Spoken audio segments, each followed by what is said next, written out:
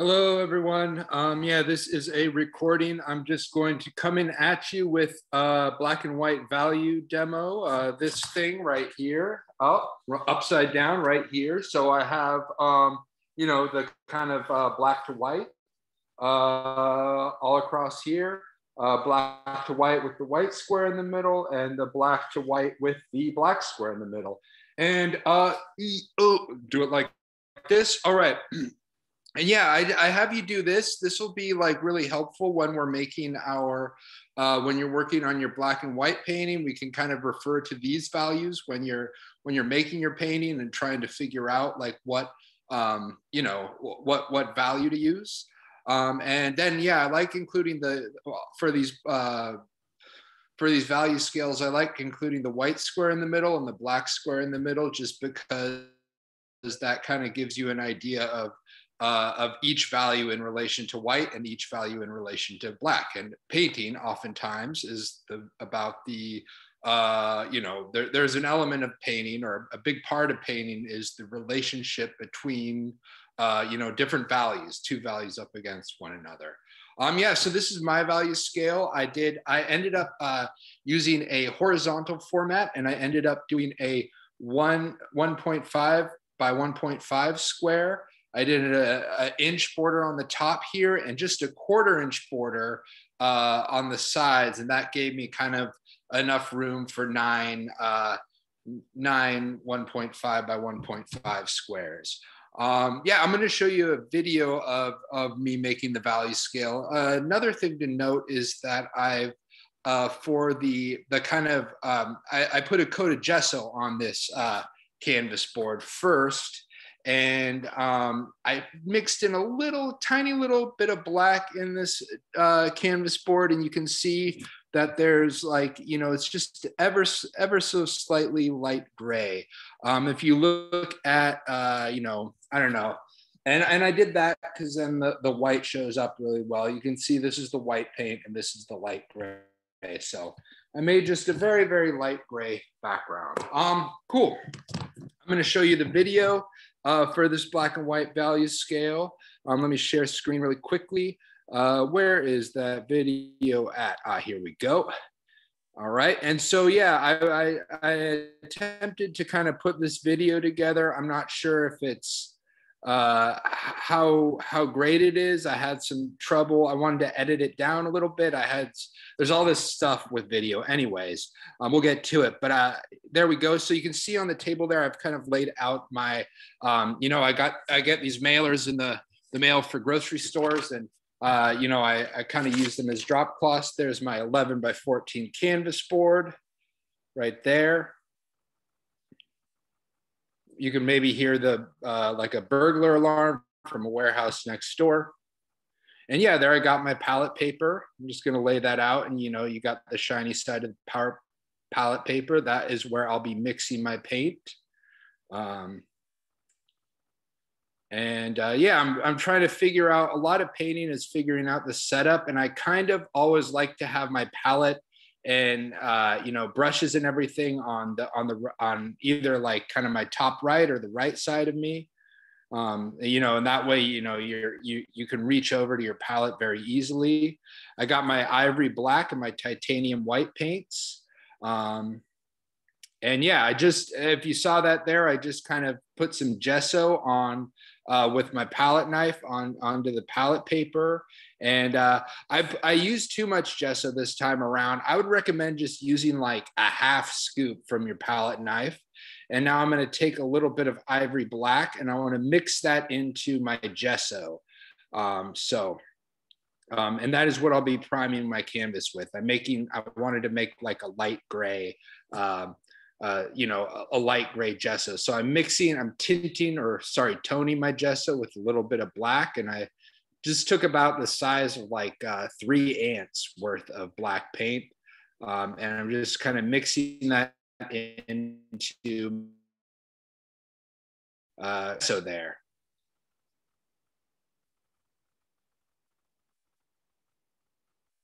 And there's a slight video glitch. There we go. Back to mixing the gesso.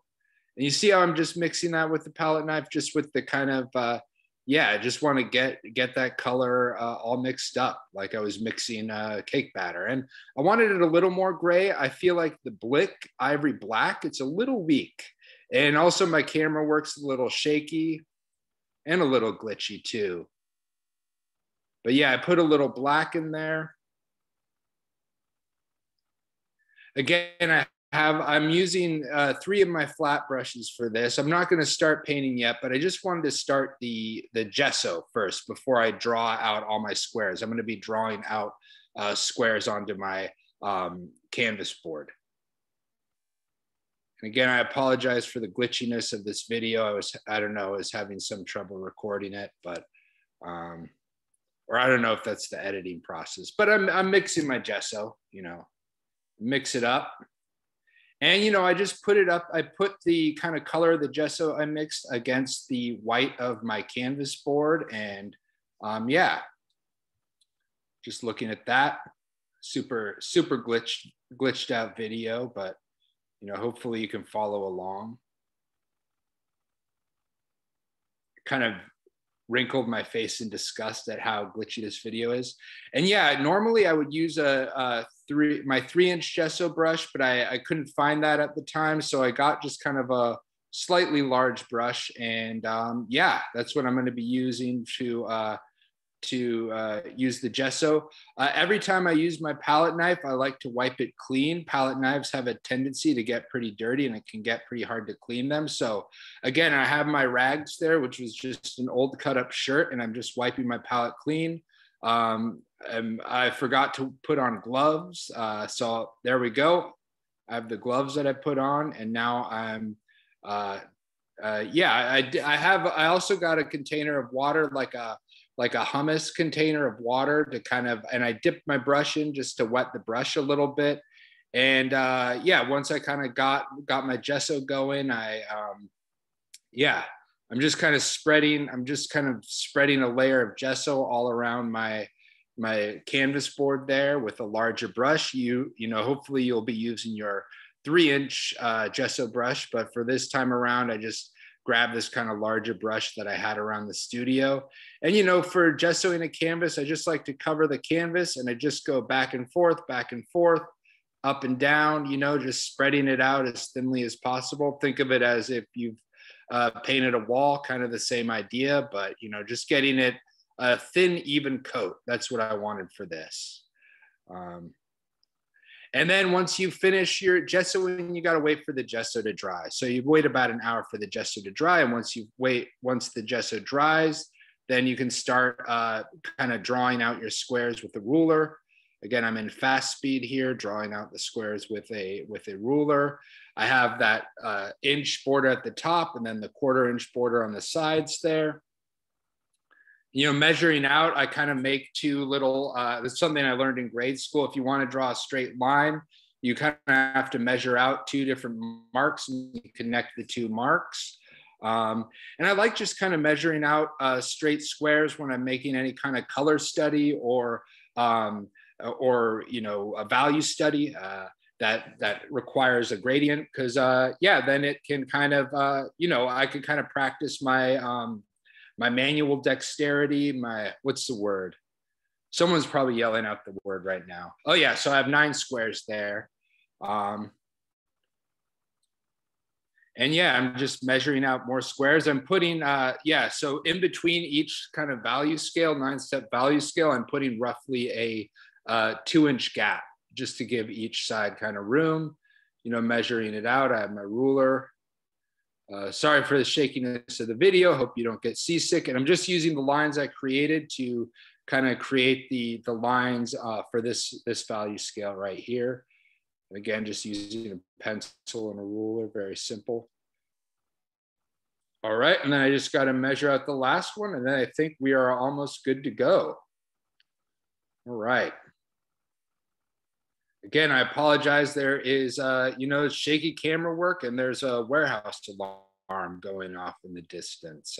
Right now, I'm in my studio. You probably noticed I have these 2 works in progress behind me. I usually try to hide that stuff, but figure whatever.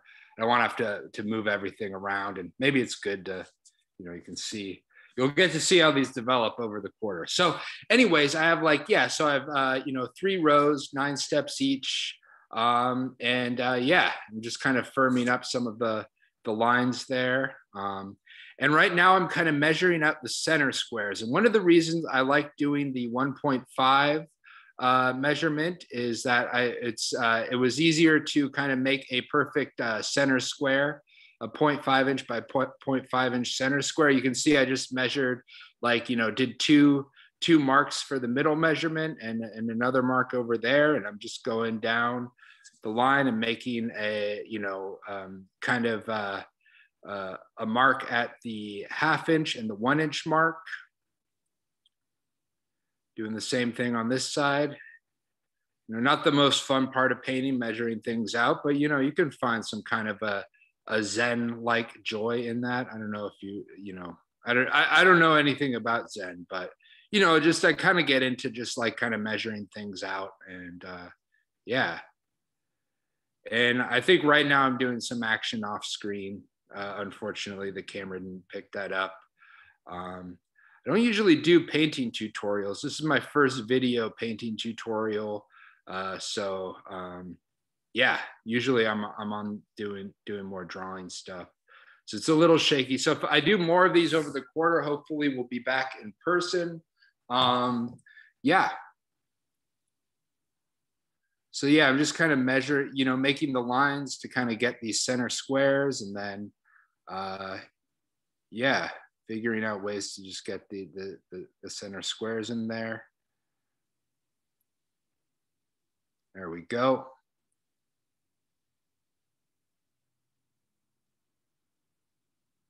Yeah, drawing the lines on top there. All right, doing a little bit of erasing. You know what? I was using the back of a pencil eraser. It's better if you have a gum eraser to erase your lines. You want like a separate eraser, a separate pencil.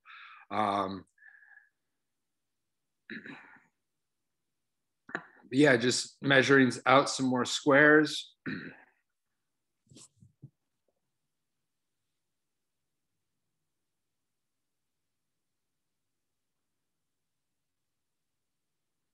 You can see that my camera is attached to my table. I have to figure out a fix to that. That's why it's so shaky.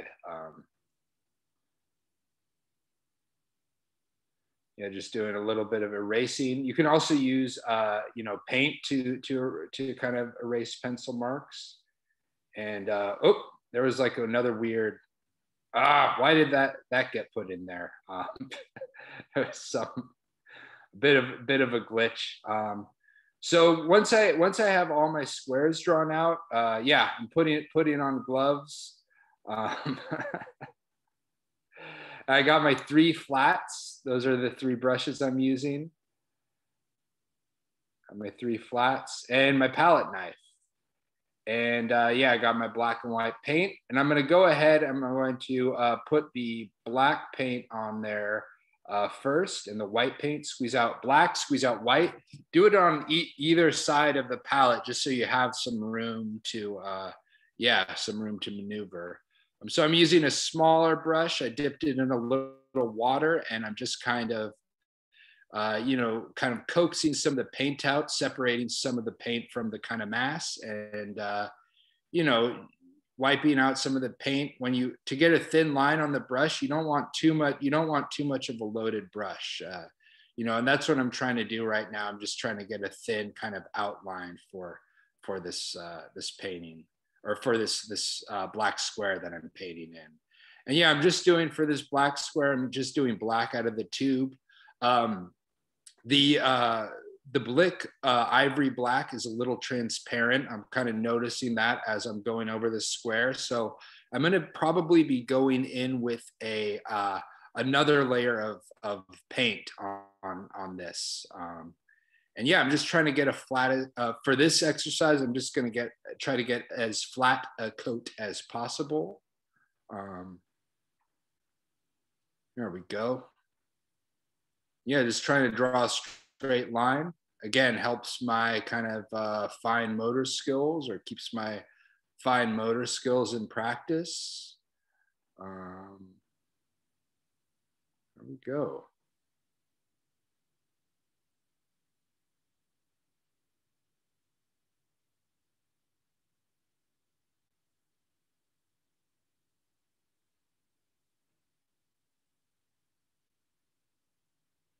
Yeah, just kind of firming up. Sometimes you have to go over a line a couple times to get it straight.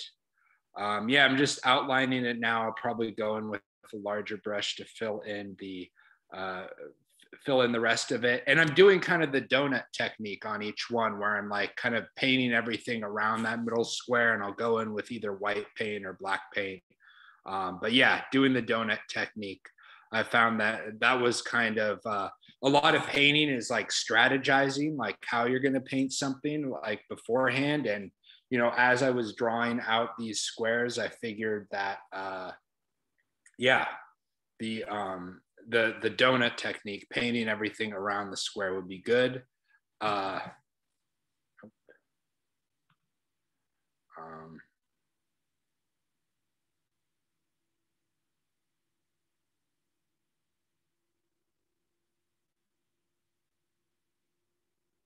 and yeah, just kind of drawing everything around the square.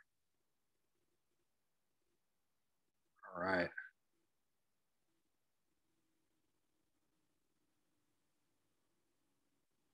All right. And yeah, there we go. See, just doing, yeah, doing the donut technique, painting it in to the best of my ability. Yeah, you kind of have to go over things a couple times. And since I have the black paint out, I'm just going to do all of my black squares. Kind of went in with a bigger brush there very briefly.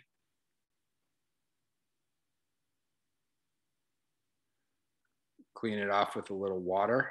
All right, now I'm going to mix my middle gray. So I'm trying to get halfway, exactly halfway between black and white. So, you know, square number 5, more or less. That's my middle gray. So, yeah, just mixing it around, trying to get to that halfway mark.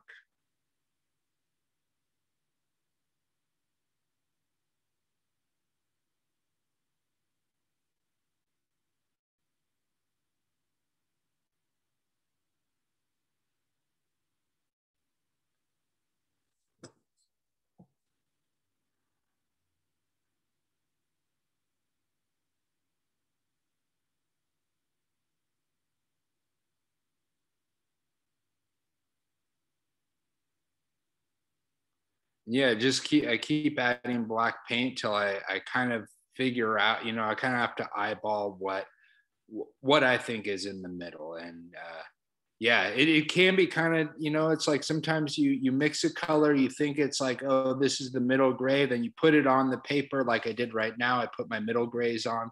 And I think sometimes you have to tune it up. You know, it's almost like tuning a guitar. Sometimes you're like, oh, that's not quite the middle gray. So you have to like put a slightly darker layer in there. And you know, yeah, sometimes you have to paint over things.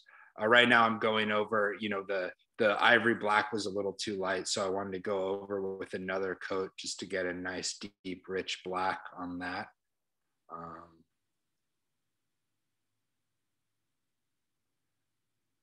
There we go. And yeah, so there's my, once I have the middle gray, then I'm just gonna go ahead and pause this. Whoops, go back a little bit. All right, pause that. So once I have my middle gray, this was the kind of middle gray I kind of landed on. I want like one tone. I'm gonna go one tone in between the white and the middle gray. So find the middle of that, and then I'm going to find the middle of these two. So you're always, with doing a value scale, you know, going steps like 9 to 1, black to white, you're always trying to find the middle of each thing. So you don't progress chronologically. You always want to try to find the middle of each you know, of every square.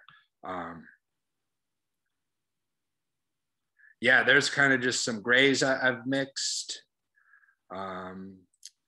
Yeah, so you see I'm kind of working and trying to find like one lighter.